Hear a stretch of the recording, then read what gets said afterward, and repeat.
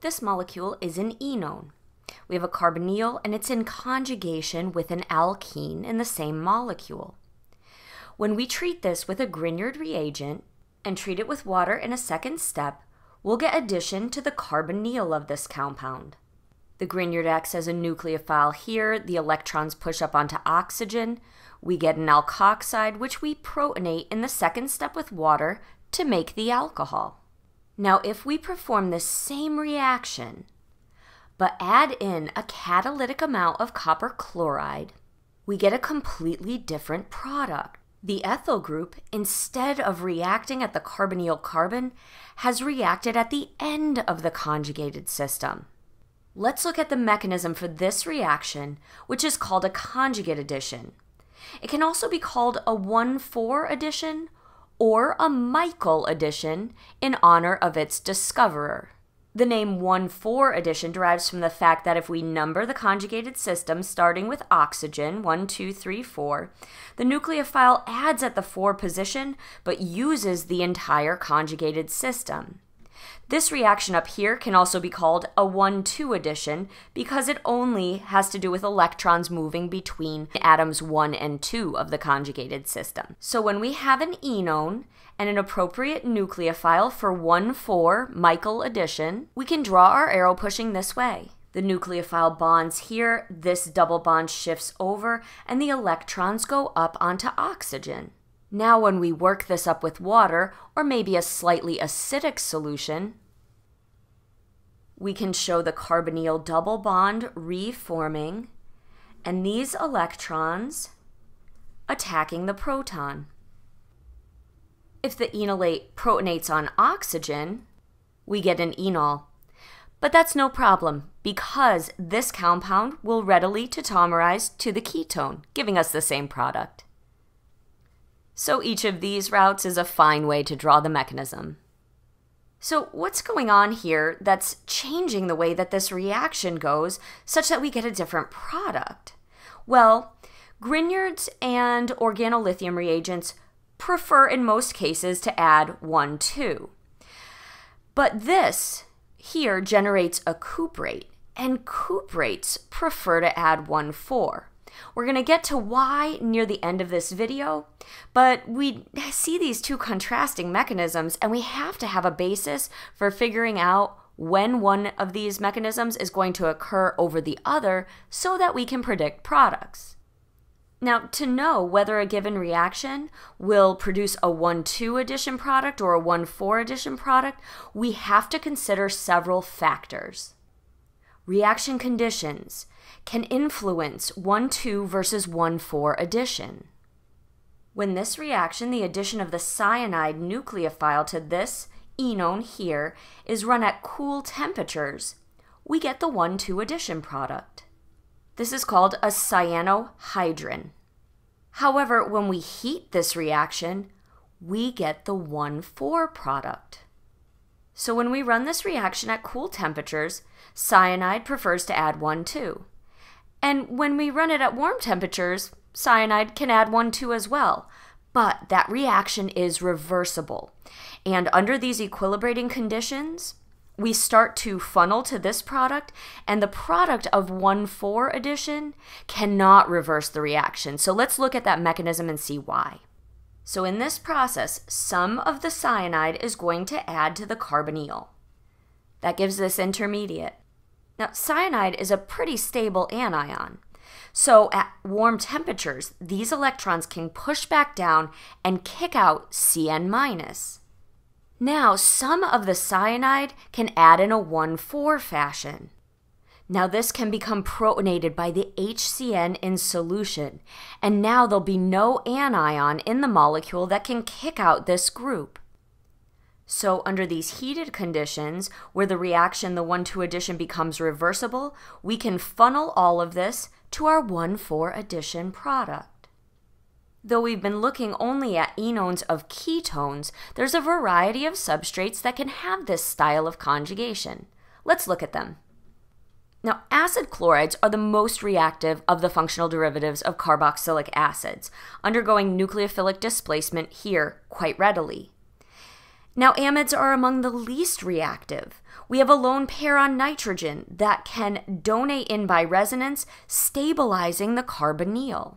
Well, that's going to play a huge role in whether the substrate prefers to undergo 1,2 or 1,4 addition. The acid chloride, very reactive at a carbonyl carbon, undergoes 1,2 addition much more readily. And these less reactive functional derivatives that stabilize the carbonyl by resonance are going to favor 1,4 addition. Now, even though we saw up here that Grignard reagents typically promote 1,2 addition, when this amide is treated with N-butylene at cold temperature, the 1,4 product is the only product observed and is isolated in very good yield. And we get this product with the butyl group added at the end of the conjugated system. The final factor that influences the outcome of the reaction is the nature of the nucleophile. And some nucleophiles are considered hard and some are considered soft. So let's take a look at some examples and see what's going on and what these terms even mean. Grignards are considered hard nucleophiles and prefer to add 1,2. Unless the substrate structure, as we've seen, prevents that. When the same enone is treated with this sulfur nucleophile at room temperature, we see 1,4 addition. Okay, let's look at examples of some of these nucleophiles and talk about why a hard nucleophile would prefer 1,2 addition and a soft nucleophile would prefer 1,4. Now, our enone contains a ketone. And ketones have this nice dipole. There's this electronegative atom, and it is on one side of the molecule double bonded. And so what happens is we get a dipole going in this direction. This makes the oxygen partially negative. And this carbon, consequently, is partially positive. We can even draw a resonance form that puts formal negative charge on the oxygen and formal positive charge on the carbon. Now, for a nucleophile to add here, to add 1,2, the dominating factor needs to be electrostatic interactions. Hard nucleophiles will add 1,2 because these tend to be small nucleophiles with a lot of charge concentrated on a small atom. Let's look at some examples. The smaller, more electronegative halogens will prefer to add 1,2. Hydroxide and water contain oxygen, a small electronegative element. These are also hard nucleophiles. Alkoxides and alcohols have the same thing going on, negative charge or negative character on oxygen, a small atom. Other examples include ammonia, Grignard reagents, which have lots of ionic character and a lot of charge concentrated on carbon, and organolithium reagents, which also have a lot of ionic character on the carbon atom. Now, soft nucleophiles add 1,4, and the reason for this is because their addition is not governed by this electrostatic interaction. Instead, orbital interactions are going to dominate.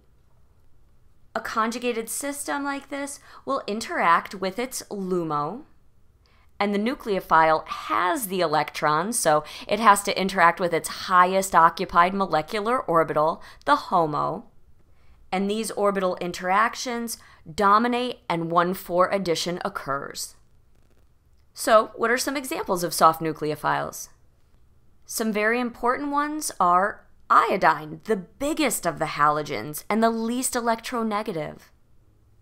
Sulfur is below oxygen on the periodic table. It's less electronegative, it's larger in size because it has additional atomic orbitals, and so these are soft nucleophiles and 1,4 addition will dominate. Another important one is phosphorus-based nucleophiles. Phosphorus is also very large and will tend to add 1,4. Triphenylphosphine is an important soft nucleophile because it can add 1,4 and then be used to make a stabilized Wittig reagent. The resonance in enolates spreads out the charge on them, and these are incredibly important soft nucleophiles that we can use in 1,4 addition to form carbon-carbon bonds. But of course, it can't just be all so cut and dry as hard and soft nucleophiles. We do have some that are borderline. Let's look at some examples. The azide nucleophile is borderline. We already saw that the cyanide nucleophile is borderline, and we saw how we could control that reaction by either cooling it down to give the 1,2 product or warming it up to make the reaction reversible and get the 1,4 product.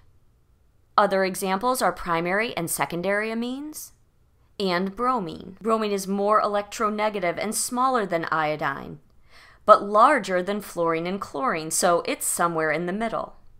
So what do we do when we see examples of these nucleophiles? So when we have these borderline nucleophiles, we'll have to look at the reaction conditions and see if it's heated. Heating the reaction is going to promote 1,4 addition. Cooling the reaction will promote 1,2 addition. And the substrate structure is also going to become very important. With any of these nucleophiles, an acid chloride is going to add 1,2. So if you're setting up a synthesis problem, you can decide what temperature to show your reaction at. And you could also use, if you're promoting 1,4 addition, you could use an ester or an amide or something that's less reactive at the carbonyl.